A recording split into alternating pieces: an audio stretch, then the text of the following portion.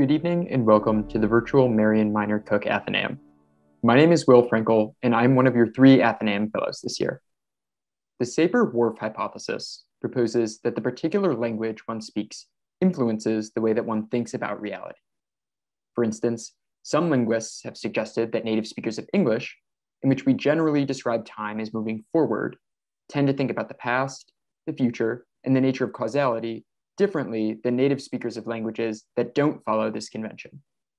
While the Sapir-Whorf hypothesis has been subject to intense scrutiny and controversy, it raises the unsettling possibility that the way we shape our own society might be determined by the conventions of grammar, syntax, and usage dictated by our prose. By stepping outside of some of these rules and replacing them with the conventions of verse, tonight's speaker will examine the ways that poetry can set a path forward for new ways of thinking about our economies. Gabrielle Calvocoressi is the author of The Last Time I Saw Amelia Earhart, Apocalyptic Swing, and Rocket Fantastic. Calvocoressi's awards and fellowships include the Audre Lorde Award for Lesbian Poetry, a Stegner Fellowship in Jones Lectureship from Stanford University, a Rona Jaffe Woman Writers Award, a Lannan Foundation residency in Marfa, Texas, the Bernard F. Connors Prize from the Paris Review, and a residency from the Civitella de Ranieri Foundation. Their poetry has been published in the New York Times, Boston Review, and the New Yorker, amongst others. Calvocoressi is an editor-at-large at Los Angeles Review of Books, a poetry editor at Southern Cultures, and an associate professor and Walker Percy Fellow at the University of North Carolina, Chapel Hill. Their Athenaeum presentation tonight is co-sponsored by the Center for Writing and Public Discourse at CMC. Using the written Q&A function at the bottom of your screen, we will be accepting questions throughout the program to be posed towards the end of the event. Preference will go to students, so when you send a question, please state your affiliation with the college. As always, I must remind you that audio and visual recording are strictly prohibited. And now, please join me in welcoming Professor Gabrielle Calvocoressi to the Athenaeum.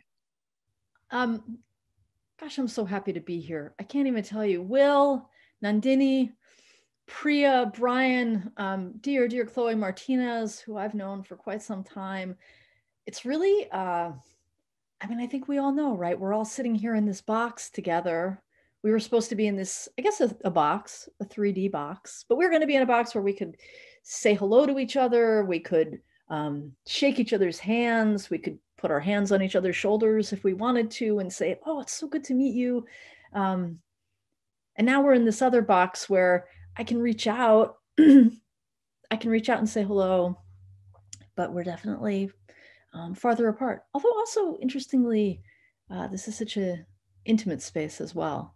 I'm going to take a little sniff of peppermint oil just to start out. I'm a little bit nervous of all things. Would you like some peppermint oil? Here. It's good. It clarifies and I don't know, brings us into the present moment, which is one of the things that I've been thinking about a lot as I think about just what it is to be a poet in this moment, to be a body in this moment, to be in community, and how we might make community all the time, but very much in this moment as well. I'm so thankful to be here. I can't tell you. I should say hello from Durham, North Carolina. I live in Old East Durham. I am in my office. This is my orange couch. I've got a great book by the poets Rita Wong and Fred Waugh sitting on my couch. It's called Beholden. I highly recommend it.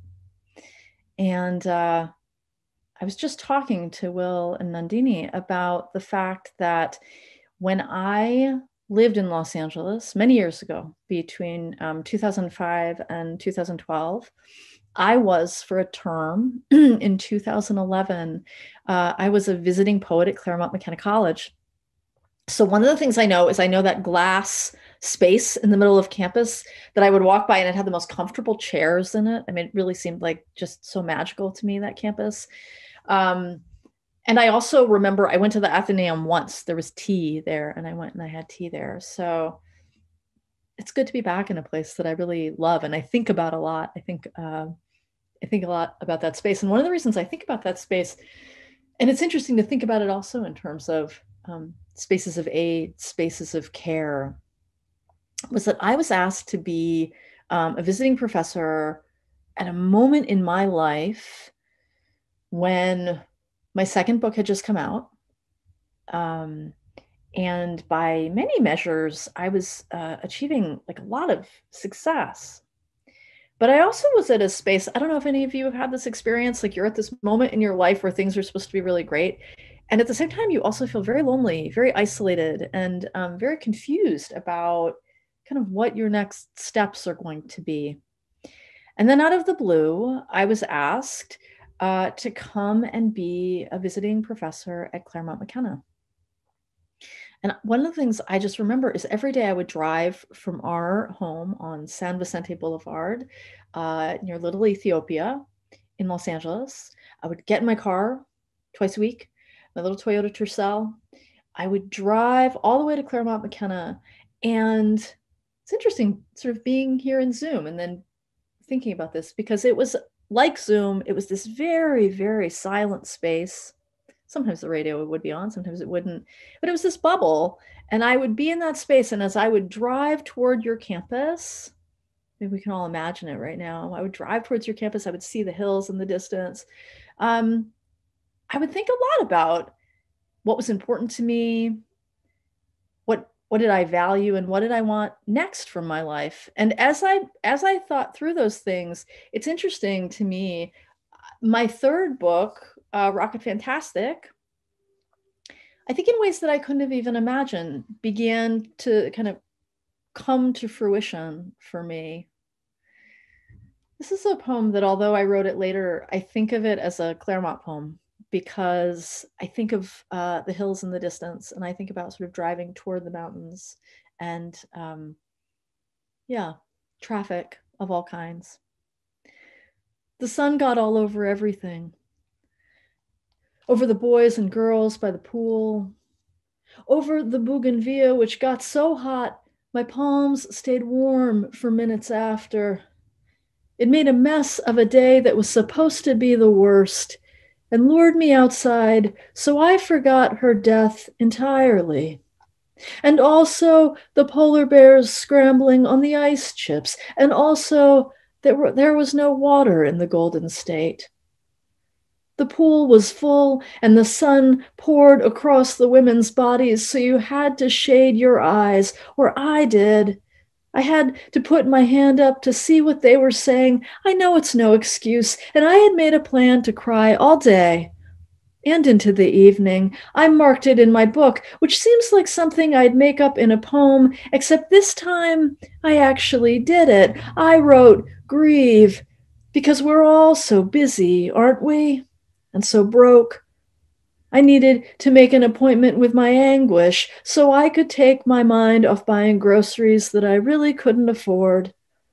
Anyway, I didn't mean to go outside, except there the sky was, just ridiculously blue, taunting me with pigment that I felt the need to name. And from somewhere close by, a voice I couldn't see because the sun was like a yolk cracked over it said, "What are you drinking?" And I said, "I'm grieving. I'm very busy remembering I made an appointment because last year I forgot and then felt awful." The sun opened its mouth and made a gong of the canyons. It poured across the girls and slicked across their Dior lenses. I put my tongue on it, exactly when I should have been tearing at my clothes and lighting candles. I got on top and let it find the tightness in my back and open where my wings would be. Somewhere, my mother was dying, and someone was skinning a giraffe. And I let it go. I just let it go. Have you ever had that experience where it's interesting? I say that, I think I wrote that poem in maybe 2015. But in 2011, I was already thinking through what that meant. And one of the reasons I was thinking it through, was there was that moment in the poem about like all these sort of beautiful things are happening. And also I can't afford my groceries. Economies. That was something that was really happening for me. I was super successful and I was super broke, which I think is very much an LA experience. I was also kind of coming out to myself in various ways. I'd been out as a lesbian for quite some time, as a queer person for quite some time. I had been out as the survivor of suicide for quite some time. My mother took her life when I was 13. That was a closet I had to come out of that I think I did. Maybe we'll talk a little bit about that later as I read poems. But I was also during that time, as I was driving to Claremont, I was beginning to really sort of think about and reckon with my experience as someone who had always kind of imagined a different body for myself than the body I was born in. And as I would drive, I really during that time began to fantasize a lot about what would it be to sort of come out, dress like this, think about being the person I had always deeply fantasized about being. Shave. Like the buck I am, I turn my head side to side.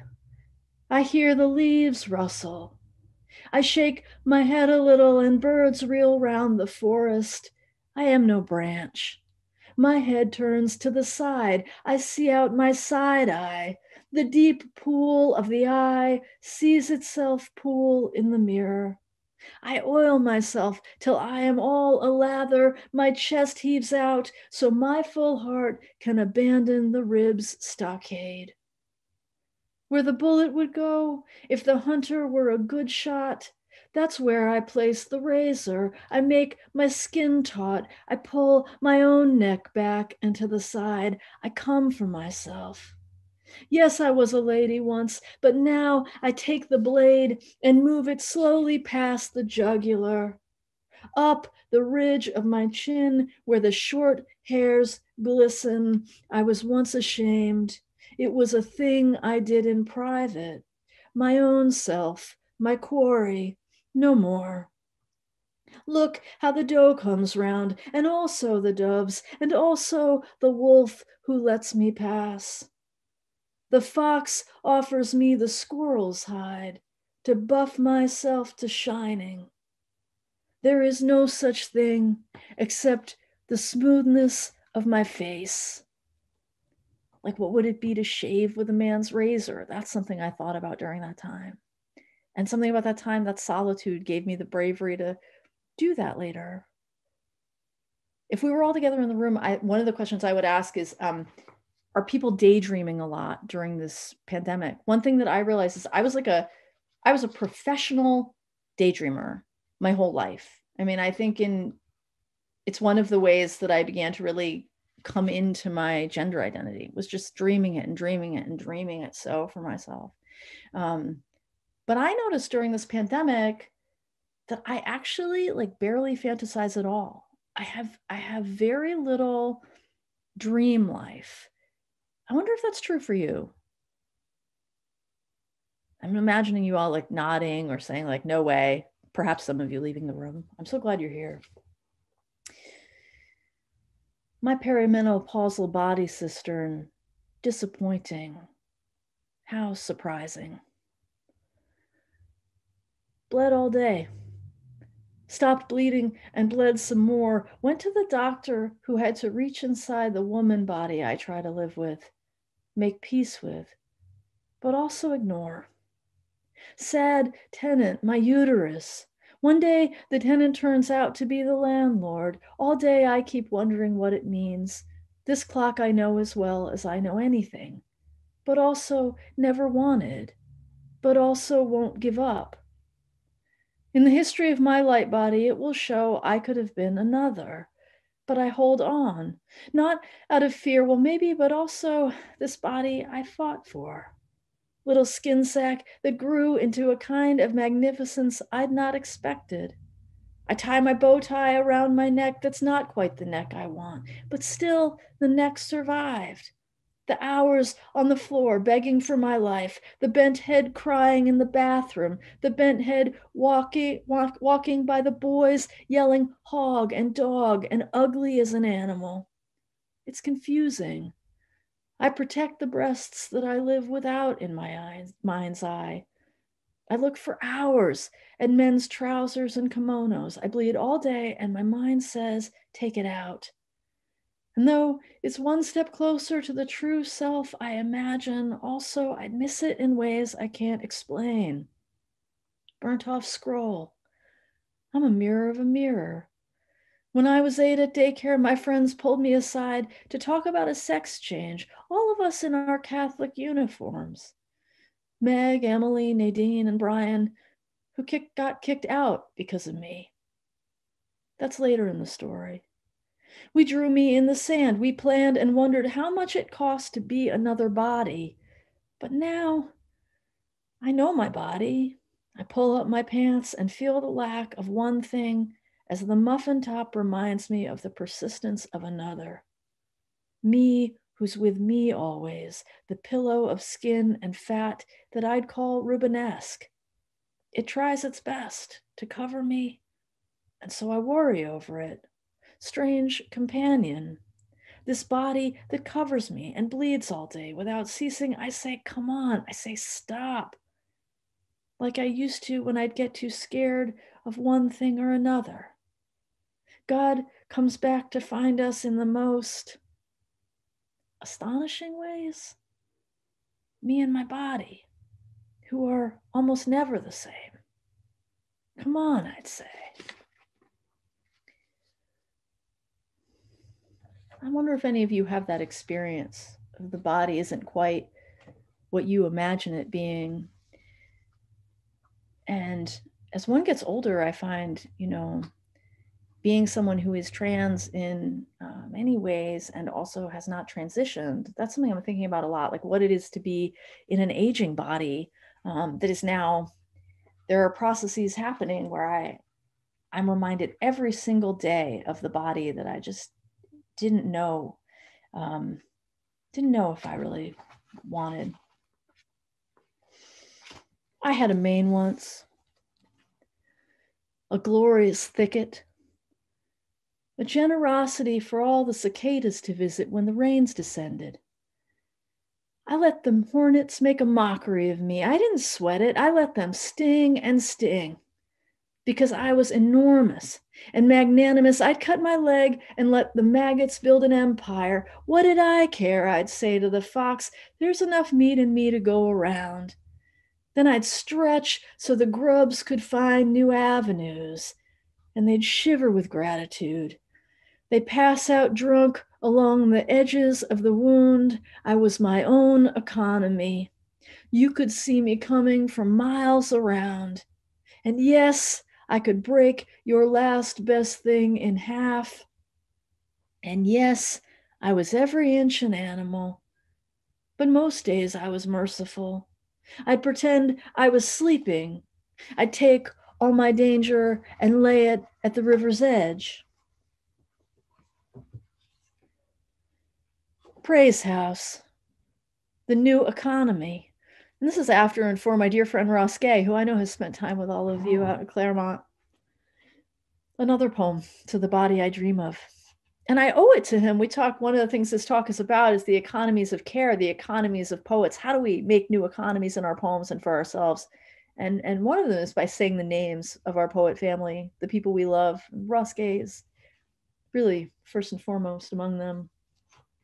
Praise House, the new economy. The rosemary bush blooming its unabashed blue. Also dumplings filled with steam and soup, so my mouth fills and I bubble over with laughter. Little things, people kissing on bicycles, being able to walk up the stairs and run back down. Joanna's garden after the long flight to Tel Aviv. Not being detained like everyone thought I would. The man with dreadlocks and a perfect green shirt walking home from work. One cold beer before I drink it and get sick. How peaches mold into compost in a single day, orange to gray, to darkness, into dirt. Her ankles taste, the skin right under the knob, delicate as a tomatillo's shroud. all the animals that talk to me, that I finally let them talk to me, the blessing of waking early enough to watch the fox bathe itself, the suction of a man's hands meeting another's on the street, every single person looking up to see them. Bros, yes, but lovely in the golden light, with brims swung to the back. I want shoulders like they have, want my waist to taper to an ass built like the Davids. I admit it, this body's not enough for me. Still, I love it. I'll be sure, blasting out a Nissan Sentra's windows, bow ties, ridiculous blues, my mother's seizures, specifically that I don't have them, that I can answer Ross's call or not, because we live harmonious and are always talking somehow. Tapestry with their gluttony of deer, fig perfume, and also cypress, boxer briefs, and packing socks and jockey shorts, strap-ons, soft and hard, welcome in her hand and in mine as I greet the real me. The little shop in Provincetown and the speckled dog that licks itself in that fresco of the crucifixion. Mary Oliver, I love her. I really do. The baseball she gave me that says, "Go Sox," though I love the Orioles. Old Bay on all my shrimp and justice. And cities burning if people need to burn them to get free. My grandmother gardening in the late light. Sun Ra, the first time. Paris, even though I've never been there. Natal plums, tattoos everlasting, clouds, Orion's belt, pushing inside her with both my hands, holding myself up, my weight, her grabbing and saying, God, fuck, the neighbors, Casablanca, not knowing anything, angels, mashed potatoes, good red wine. All praise to Mary Oliver, whose name I read just then, and who actually, when I was going back and forth to Claremont, that was a brief period in my life where I was spending quite a bit of time with Mary Oliver, who was not who I thought she would be. She was even more radical and queer and astonishing. And she sent me a baseball that said "Go Sox" on it, because at that point I was still a Red Sox fan. Now I have turned toward the Orioles. I know my father is still upset about it. She ties my bow tie. What you thought was the sound of the deer drinking at the base of the ravine was not their soft tongues entering the water, but my love tying my bow tie. We were in our little house just up from the ravine. Forgive yourself. It's easy to mistake her wrists for the necks of deer. Her fingers move so deftly, one could call them skittish, though not really, because they aren't afraid of you. I know. You thought it was the deer, but they're so far down you couldn't possibly hear them. No, this is the breeze my love makes when she ties me up and sends me out into the world. Her breath pulled taut and held until she's through. I watch her in the mirror, not even looking at me. She's so focused on the knot and how to loop the silk into a bow. That's for my partner, Angeline. And we've been together a long time. We've been together since college. And she said to me one day, she said, you know, I don't tie your bow tie. I fix your bow tie. And I just thought, yeah, but like, what kind of poem is called "She Fixes My Bow Tie"? I don't know. But I would definitely like to add her to the list of names, the bouquet that I'd like to make tonight of people I love and who make me feel rich even in the poorest times. Neighbor, reckoner, cistern, Michael comes to help. Your face at the door, Michael. I put my mask on. You see me through the window and pull up your gaiter. Now we speak with our eyes, shining. Yesterday you were crying, but today we're walking to the backyard with the sun pouring all over our light bodies. I feel my breath through my mask. What does it mean to have work for you? Rid of credit and the factory I grew up in, the light pours over us. You say, do you have a belt? It's going to get annoying, pulling your pants up for emphasis. Michael, I wish I had a body like yours. I've dreamt of a body like yours, adorning my light body, not so tall, muscular. My whole life I've wanted my shirt to fit the way yours does. Do I have a belt? You bet I do. It fits you fine because yours is the kind of waist I dream of. We're laughing. You wear it better than me, I say, with wonder instead of jealousy. Why do I only feel wonder instead of jealousy when it comes to other bodies, but jealousy like a shot of hot sauce on an oyster when it comes to money and success? The leaves fall around us. I can only pay so much, I say. It stretches the word neighbor so it groans a little bit. I remember hearing if you play Bach on period instruments, the wood pushes to the edge of its possibility. We're like that. Viola da Gamba shuddering in the concert hall, the grain of us shuddering with it. Yesterday you were crying, and I sent you away saying, come back tomorrow, I'll have money and work for you then. Tomorrow. I could have offered you a meal. I had pot roast in the fridge. When you were late in coming, I worried and kicked myself. What could have kept you safe if you were in trouble? Me. That's who. Neighbor. We stand in the sunlight. You. The body. My dream. Of me. It's true. All through this, have you had this experience all through the pandemic, thinking about like, who do we become close to? How far in do we let people? My neighbor Michael came looking for work, did I need someone to rake leaves? Did I need someone to pick things up? And I said no. And he was really in distress. He needed help that day.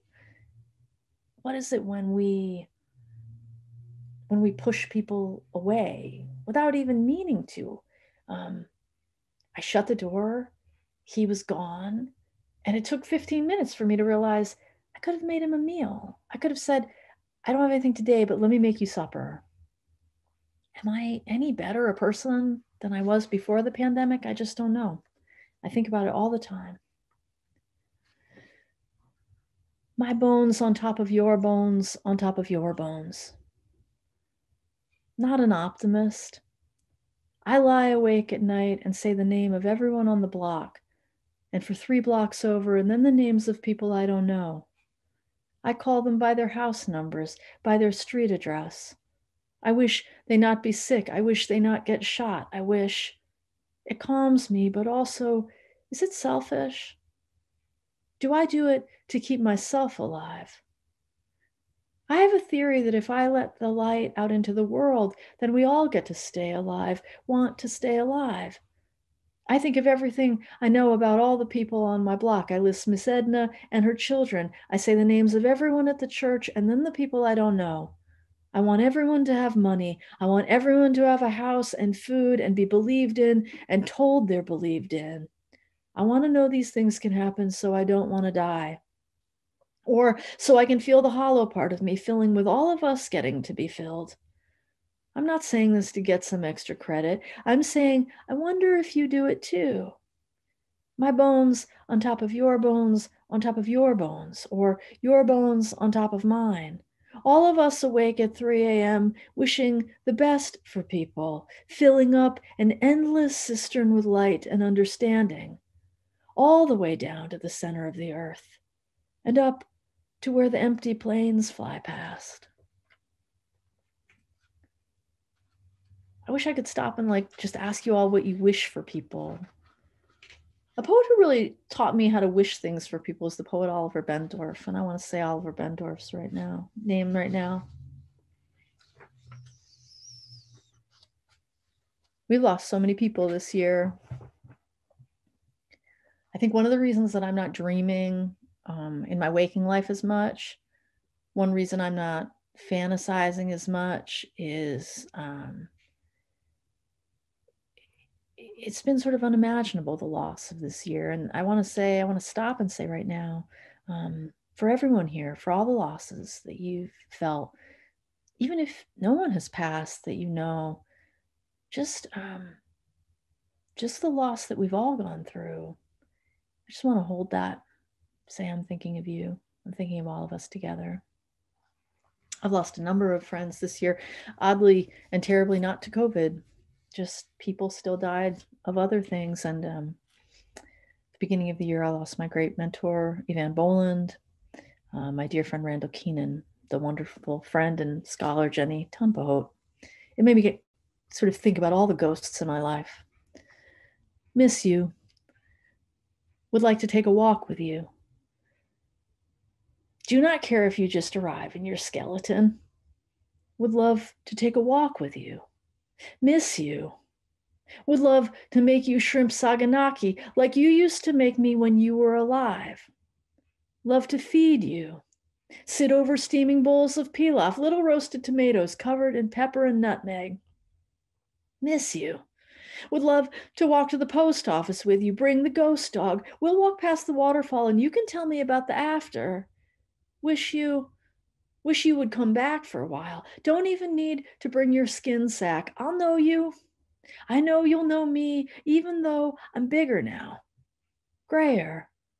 I'll show you my garden. I'd like to hop in the leaf pile you raked, but if you want to jump in, I'll rake it for you. Miss you, standing looking out at the river with your rake in your hand. Miss you in your puffy blue jacket. They're hip now. I can bring you a new one if you'll only come by. No, I told you it was okay to go. No, I told you it was okay to leave me. Why'd you believe me? You always believed me. Wish you would come back so we could talk about truthfulness. Miss you. Wish you would walk through my door.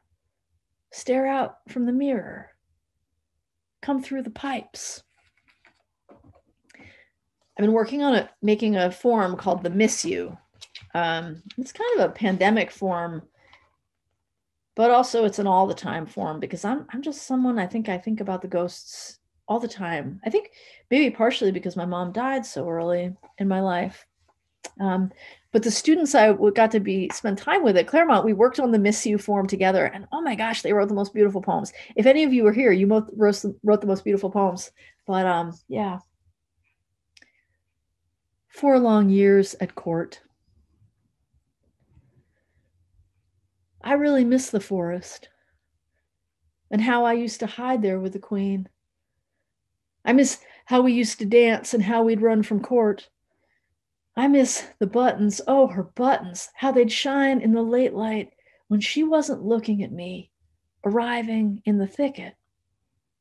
Where she'd somehow gotten first. I wish she'd stepped down for the first time, again to greet me in the great hall where all the beasts' heads hovered. All the torches lit her from within. I was looking at the white bat cup the buck's rack, swinging in the firelight like a lantern. I saw its bones, saw the fingers hook onto the antler.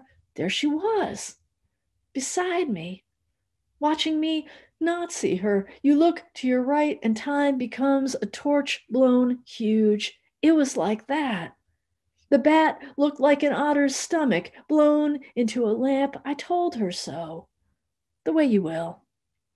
If I had turned away toward the ladies dancing, toward the door, and walked out to the courtyard, toward the axes lined in rows and clean, I miss how we'd walk into the clearings and the caves. The deer walked up from the ravines and stared. I wasn't scared of them or me, even with the things I'd done.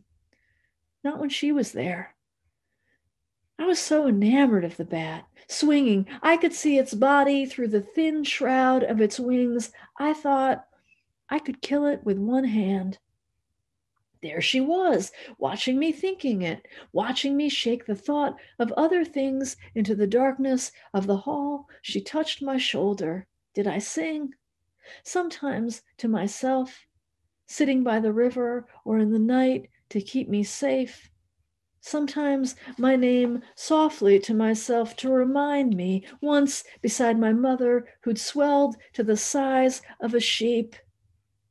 The deer's in the thicket, the fox is in the glade, like that, till she'd stop breathing, and after, as I watched the women wash her, not scared anymore, neither one of us, I told her so. How I sang of the fox and of the deer. She held me in the clearing. We could see the towers from there. It feels so long ago, and also like yesterday, stepped down from her throne, and then together in the forest, that fast, and also through the hours beside the king, turned toward me. I think it, as she sat, turned. All the beasts' heads waiting, the boars' mouths open, the lynx with its pink tongue, the deer, the deer, the deer, one after another on the walls. The hinds and harts, the 10-point stag I took down as a mercy after the king missed its chest 7 times. I killed him as he tried to crawl away. I sang, "Stop!" Sang, "The deer's in the thicket." As his eyes rolled, "The fox is in the glade." I took his antler in my left hand and pulled back. "Hey, lolly, lolly," pulled back until he groaned. I miss the moment before it started. The body, just a figment. The deer, nothing but a song I sang beside my mother as she died. It can take forever. You can make a life up in the time it takes to watch your mother die. I was in the glade. No, I was in the bedroom. No, I was nowhere in the story. Was nowhere to be found. I want her back. I want the castle and the bat. I even want the stag who couldn't make up his mind if he should die or not, if he should let me pull his neck back or not. Get loose and double, I'd sing alone in my room or on the train or as I walked to work. The world around a tapestry. I'd cock my head, I'd see the stag. I'd cock my head, I'd see the men in business suits. I miss the queen. I want her here beside me. The null points like a glade where she'd lay me down beside the stream. The beetles' armies resting on the rocks, the towers in the distance. Your friends are with you, then they're gone. Your mother's with you, then she's gone. My armor shone all morning. By nightfall, it was blood and ash. Hey, lolly, lolly, the fox is in the glade. The debt collectors and the cans of soup. 1 minute you're a castle, the next you're just a cloud. Turn around. Turn around in the late light. If I cock my head, I see the armies. I could have walked from court and just kept going. Did I sing? Ask the fox or the stag with his neck pulled back. I want it back. What are all the things we want back right now? I want so many people back. I want my friends who passed this year back. I want my teacher, my mentor, Lucy Barbaroto, back. It seems to me it's interesting. This year also has brought all the ghosts back for me. And maybe I want a younger body back. Maybe I want that vision of the body I wanted and thought I could be. Miss you. Would like to grab that chilled tofu that we love. Do not care if you bring only your light body. Would just be so happy to sit at the table and talk about the menu. Miss you.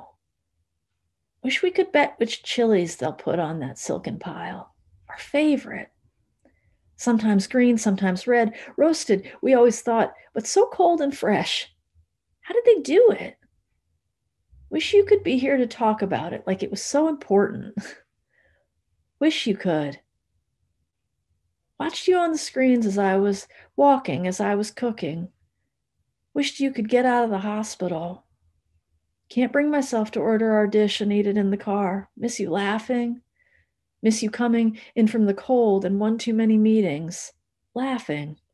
I'll order already. I'll order 7 helpings, some dumplings, those cold yam noodles that you like. You can come in your light body or skeleton or be invisible. I don't even care. No, you have a long way to travel. No, I don't even know if it's long at all. Wish you could tell me what you're reading, if you're reading. Miss you. I'm at the table in the back. I'm going to read one more poem, and I thank you so much for your time, for your presence that I feel in this room. One of the things that has always been something that I've thought about a lot, just having been the child of someone who took their life, it seems to me there's always a kind of gate open then. I thought we were going to talk about economies tonight, but actually we talk about imagination. But it's a kind of economy. Hammond B3 organ cistern. The days I don't want to kill myself are extraordinary. Deep bass.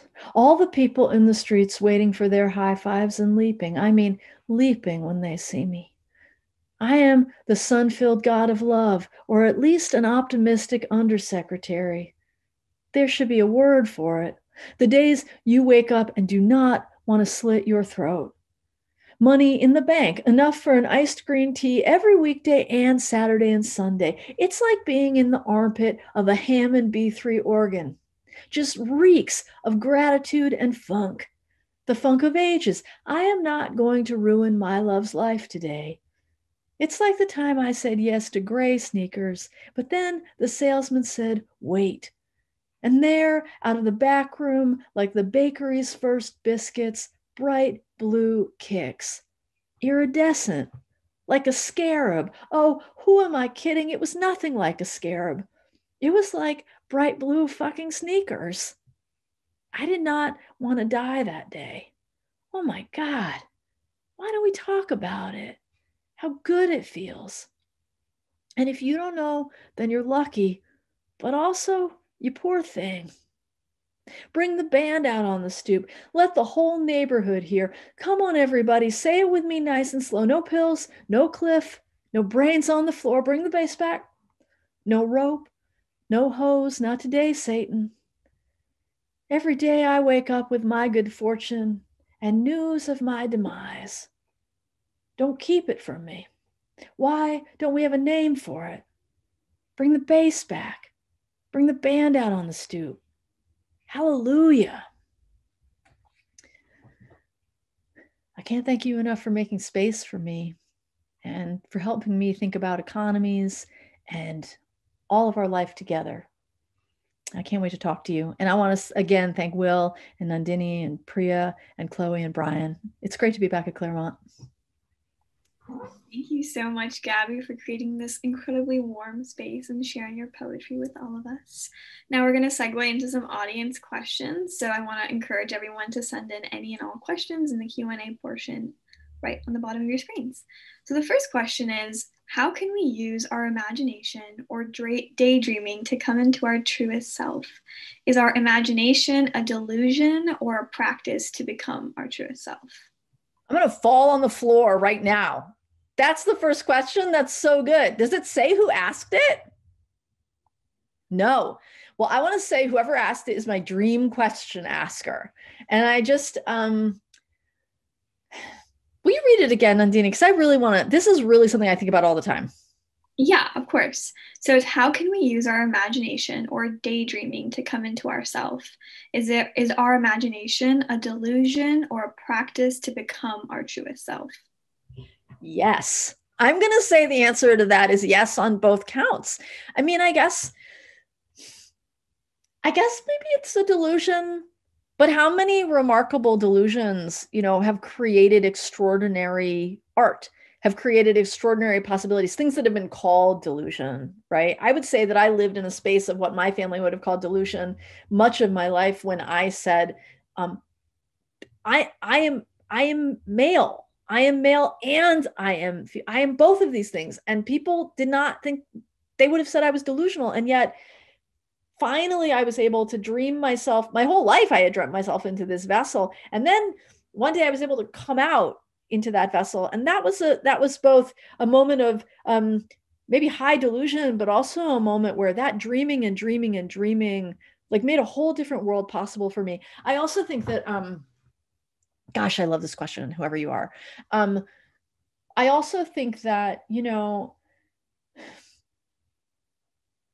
I think that this moment right now is one that I wish I could be really daydreaming a lot in and really fantasizing a lot in. And it's surprising to me that I haven't been able to, because throughout my life, daydreaming and I mean, and I really was a daydreamer. I mean, people may have said when I was young, I had even sort of dissociated, but I used that to not just like become the artist I was, but really to save my life, to make a whole other world for myself. And there's a way in which I wish I could do that now.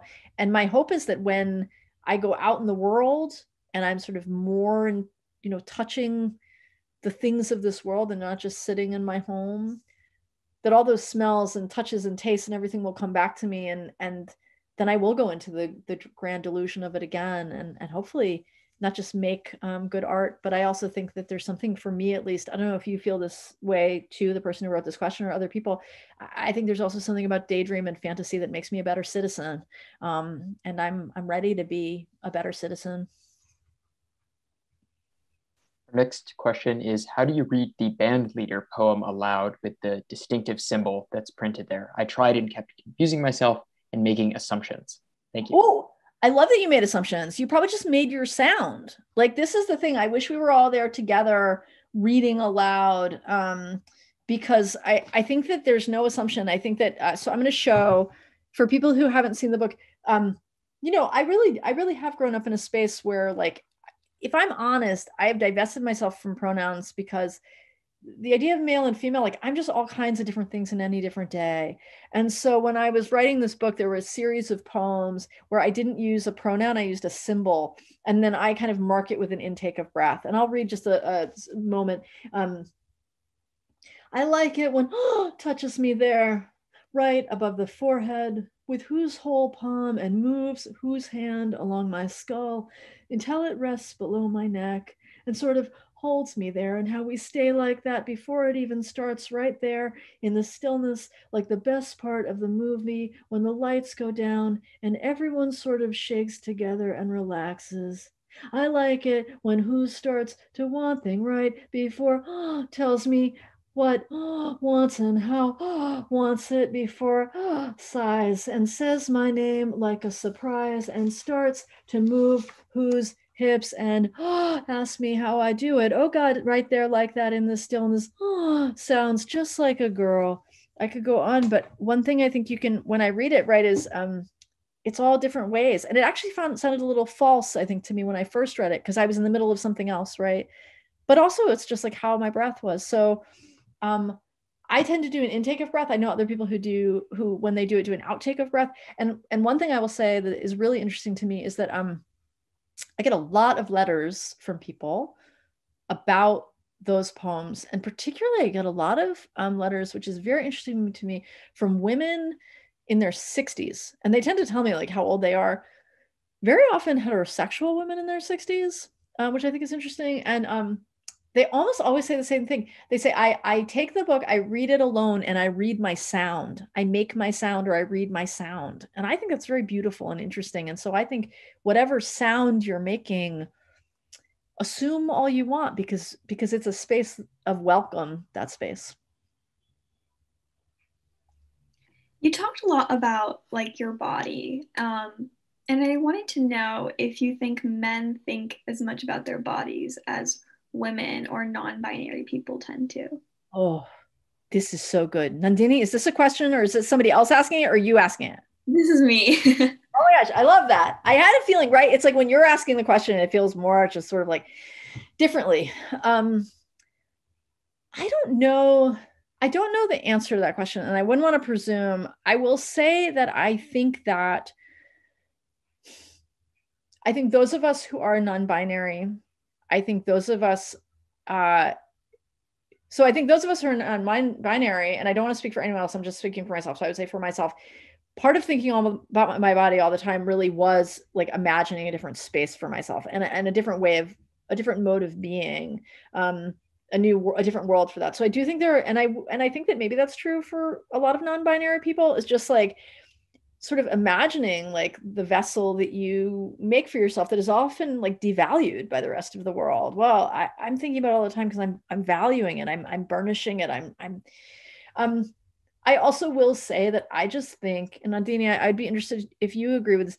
I just think that those of us, I mean, I think that those of us who have found ourselves under threat and where the safety of our bodies is just like not only never assured, but just like it is perilous to be in certain bodies. Like I think that is a way in which I've always thought about my body, because like I just lived for a long time in a space where just when I was young, I did not know from day to day if I would be alive the next day. I really didn't. And still, if I'm walking down the street, if I'm, dressed like this in certain spaces. So I think I think of my body maybe more than some people because I am imagining a different possibility for it. And then I think I also think of my body a lot because I'm consistently having to figure out like how to keep it safe, and like what other people are thinking of my body all the time. Does that make sense, Nandini? Would you agree with that? Or would you have a different reading of that? No, I think you're so right. I think some people are more policed over their bodies and have to be more careful than others. And I think you put it really well. But I think this is really, Nandini, you're blowing my mind. Like this is something that's important to me, that I think you said is important. I also think that, isn't it interesting that as some of us think about our bodies more and more, there's also an incredible effort, right, to police our ability to think about our bodies and fantasize about our bodies. So like on one hand, we're always thinking of our bodies because we're in danger. And then there's this force that presses down upon us to also try and sort of break our various avenues of imagination toward pleasure and toward imagining liberation for our bodies. So it's complicated. Oh, these questions are good. Our next question comes in from a student asking, can you talk more about putting imagination into practice? That sounds like manifestation to me. Maybe we can draw a connection to creating economies of care. How have you been building, and how do we build that economy? Absolutely. Absolutely. I will say this, like, when I think about poets who I think do this so extraordinarily well, I think of Oliver Bayes-Bendorf. I think of the extraordinary poet Destiny Hemphill, the poet C.A. Conrad, certainly the poet Lucille Clifton, right? There are so many remarkable poets that give us examples within their own poems of how we reach out to each other, how we hold on to each other. Literally, like Destiny Hemphill in her poems will talk about like how mutual aid works, how we give things to one another, how we give each other permission to not feel as though we are in debt, or that we are living within a system of credit, but where we are just always indebted to each other, right? So I think that one of the things we can do in our poems is we can populate them in such a way, either with other people, as in the case of Destiny Hemphill, with someone like C.A. Conrad. We have the remarkable poem Glitter in My Wounds. Do you know that poem? Glitter in My Wounds by C.A. Conrad, where like there's the figure of the tree and how the tree becomes part of one's imaginative community, and the human self is decentralized. That creates a whole other kind of economy when we decentralize ourselves in the poem and let other beings come forward. And I think that's also a way that imagination can work. One of the things I like to do is I like to when I'm working with students, or even in my own practice, like draw a scene of memory for myself. Draw all the details I can think of, everything. Write down lists, write down all kinds of examples. And then what I like to do is not put myself in the center as I often do, but either take myself out entirely and like look at that scene without me, and write from that space, or put myself like a little bit off to the side and put something else in the center. It seems like such a little thing to do, but I think one of the things that we can do in our poetic practice and in our imaginative practice, and that, you know, these poets that I've mentioned do, is that we can amplify what is sort of most glorious about ourselves by decentralizing ourselves, right? And by letting other kinds of togetherness, other economies come forward, and create a different kind of space, a different kind of relationship to power. It's amazing how many of our poems, even as we're talking about caring for others, are still profoundly hierarchical, are still profoundly, I think, bound up in notions of predatory capitalism and value systems that are aligned with predatory capitalism. I think if I think of poets like Destiny Hemphill, Oliver Bayes Bendorf, Lucille Clifton, C.A. Conrad, these are poets I look at and I think like they're actually doing something in their poems that's like deeply, deeply breaking down hierarchies and helping us imagine like new ways to live, like not just as people, but as communities and societies. Thanks so much for that question. That was really good. I think this is the last question we're going to have time for tonight, but it's from a student asking, most of the poems you read touch on themes that beginner poets might shy away from. How do you overcome feelings which might stop you from publicly expressing your feelings and experiences on sensitive topics? First, I want to thank you for that question. I'd like to thank the student. I'd like to thank, because I know like after this, we're doing disappear. And I just want to say, I want to thank all the students. I want to thank just everyone who's here tonight. You know, I kind of really do think we're all beginner poets. I think there's probably a lot of people rolling their virtual eyes right now, or like, because it's all dark, like they're just like, but it's true. Like, I do think that one of the things that has helped me to talk about these things that are difficult for me to talk about, and talk about things that maybe are difficult to talk about in poems or people don't do so often, like, is to think of myself as not an expert on anything really, you know, like I have a sort of permanent beginner's mind, and that what I want to be is in communication with you, right? It doesn't mean that I want to write poems necessarily that are completely accessible, or that like, you know, that don't have their challenges or aren't difficult in some way. But, you know, I was someone who, like, I was super lonely growing up. I was someone who in middle school, like I've said this in the interviews and stuff, but like I spent most of my lunches like eating lunch in the girls' bathroom. Like there were like the unpopular kids. Like, do you know this? Like, do you think this is true? There are the unpopular kids who like were friends with all the other unpopular kids. And so like they were cool in a way and like had their own world. And then there was like someone like me, like I didn't have a friend in the world, like not a friend in the world. And I say this because like I wasn't someone who didn't want to have friends. Like I I really had no one, and I really wanted to talk to someone.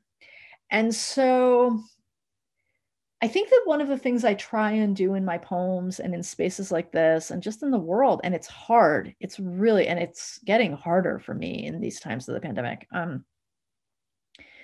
is I try to just like be open, because I think that there's a lot of things that I want to talk about and that I'm scared to talk about that like probably also you might want to talk about too. And if we could talk about them together, then the people who don't want us to talk about those things, like the people who don't want us to talk about suicide, they don't want us to talk about mental illness, they don't want us to talk about trans identity, they don't want us to talk about racialized violence. Like if we just like open up and look at each other and talk about those things with each other, those people have no power. I mean, it doesn't mean they can't like kill us still, do terrible things to us, but we can like dream together, and be honest with each other and be vulnerable with each other. And that like, there's a kind of power to that. I really believe that is, it cannot be matched by hatred. It just can't be. And I say this as someone like, I've had a lot of people hate me. I still just like, I'm going to always talk about my mom dying, and I'm always going to talk about my body. And I'm always going to listen as you talk about both of those things too, and anything else you want to talk to me about. On behalf of Claremont McKenna College and the Athenaeum, thank you all for joining us tonight. A special thanks to Professor Calvocoressi, and to all those who sent in questions. Don't forget to join us for our next virtual Ath event, which will be tomorrow, Tuesday, April 6th at 5 p.m. Pacific. Todd Kashdan, Professor of Psychology at George Mason University, will join us to discuss sustainable happiness. See you all then.